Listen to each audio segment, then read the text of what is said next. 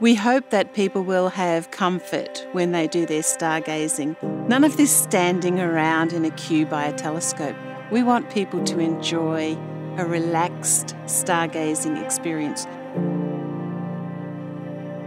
Guests love solar gazing, especially when we can see the prominences, the solar flaring, the parts of the sun that are shooting out off the surface.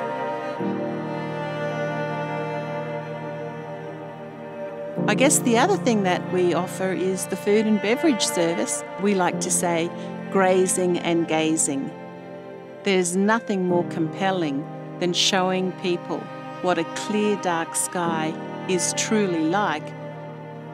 People like to relax, look up, listen, learn, enjoy.